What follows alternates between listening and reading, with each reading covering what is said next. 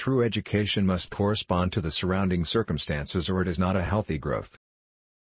What is really needed to make democracy function is not knowledge of facts, but right education.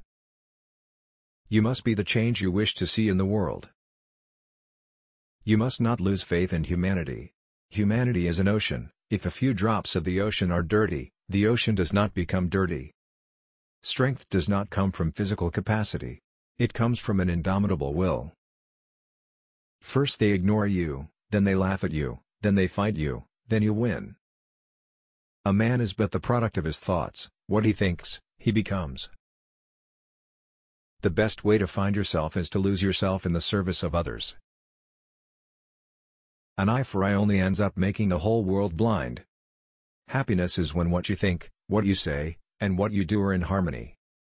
Live as if you were to die tomorrow, learn as if you were to live forever. The weak can never forgive.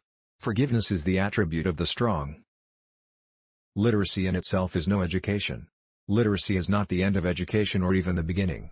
By education I mean an all-round drawing out of the best in the child and man body, mind and spirit. Basic education links the children, whether of the cities or the villages, to all that is best and lasting in India. Education should be so revolutionized as to answer the wants of the poorest villager, instead of answering those of an imperial exploiter. There are 2 days in the year that we cannot do anything, yesterday and tomorrow.